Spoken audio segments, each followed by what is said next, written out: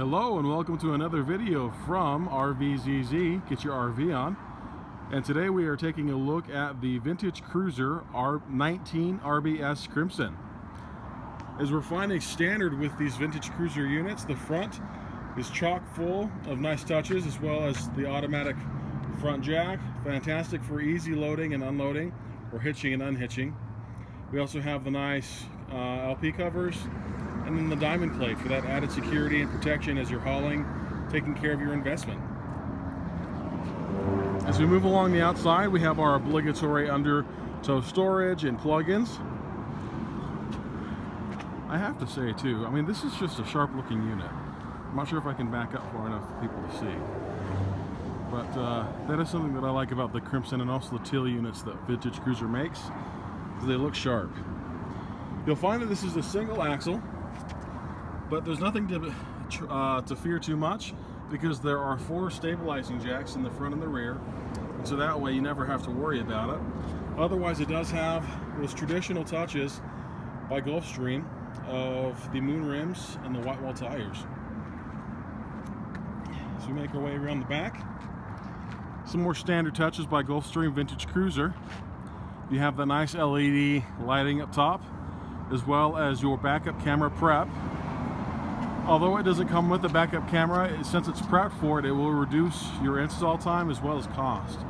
So that's a really nice touch there for those of you that would like to get a few amenities added on that we can absolutely take care of. As we prepare to head inside, you also take a look at the awning. And we'll approach the dual step entrance. And then before we do that, just to confirm that this is indeed the Gulfstream 19 RBS Vintage Cruiser Crimson. Okay, so let's hop in. You'll notice the composition, or the floor plan on this unit, is a little bit different from most, because we're immediately greeted by the bed. A few touches worth pointing out though, one of which is I love this weathered oak look that we have inside of here. It gives a really, it looks light and bright, but still has a bit of that craftsman feel to it. We have the nice reading lights there, and then also your queen size bed. And if you've been in the market for a Vintage Cruiser, something that's really nice is their signature bedding. Which, considering the fact that the Vintage Cruisers are sort of a homage to the 50s, a combination of 50s styling with 2018 technology, it's really nice that they have features like that onto the bedding and onto the pillows. It's that attention to detail that we really come to enjoy from both Gulfstream as well as the Vintage Cruiser.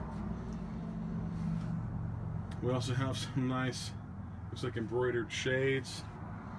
Again, just really cute, kind of nice touches that you would hope for but don't necessarily find standard in a lot of the units that try to pull off what the Vintage Cruiser does. So, facing from the bed back, you have a couple things I'd like to point out.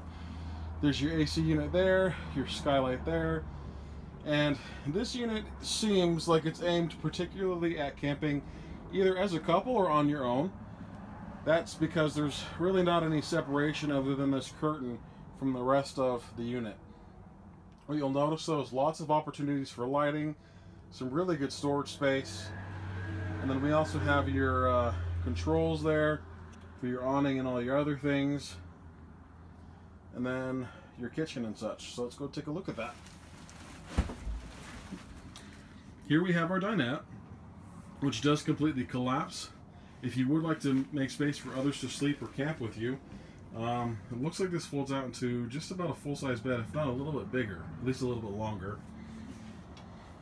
We have our Bluetooth radio and such right there, and then across from that we have our full swiveling TV mount, which might not seem like a big deal to you, but particularly considering the way that the bed is facing, it's nice that you can still lounge in your bed and have the TV face you. At least for us guys out there, I think that's a really nice feature.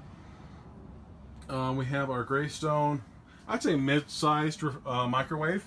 I've definitely seen bigger. I'm not gonna lie, I've seen bigger microwaves inside of these units, or not in these units, but in other units. But I've also seen significantly smaller or no microwave.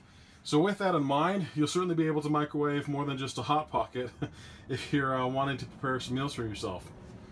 Other than that, we also have other standard features that we tend to find with Gulfstream. We have our 3-burner stove and grill top, so you can get your grill on. Your oven. Your dual sink with covers, so that you still have some prep space. As well as, I believe this is a 6 cubic foot unit. It's a very healthy sized unit. Refrigerator. Let's take a look.